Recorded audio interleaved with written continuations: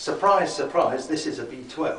It's one of the very, very few clear ones that they made, which has been done like this to demonstrate the very good designing of the undercutting of the tone holes and various other aspects of this clarinet that's been around for many, many years. You'll buy the black one, but here is this clear one, which we can demonstrate the versatility of the instrument you're going to own. First of all, something you'll recognise.